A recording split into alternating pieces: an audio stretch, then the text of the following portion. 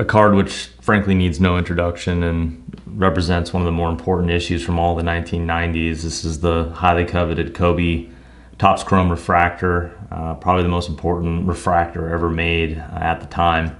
Would become kind of a mainstay of production quality and production style for decades that followed. But in '96, this was new technology. Very, very rare in production. This example is absolutely stunning. Overall gem mint designation. The centering is, immaculate for the issue. You can see based on the 9.5 centering subgrade. It's just a beautiful card. One that certainly is among the best we've ever seen. Even the back is well centered, which is very rare. The toning on the front is typical for the issue. A little bit of that, yellow toning on the middle of the card. Very common for the issue, I guess.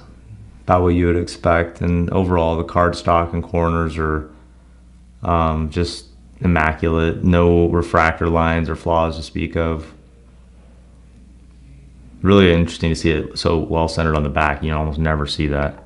So all told, everything is where it should be. It's one of the best copies in the world.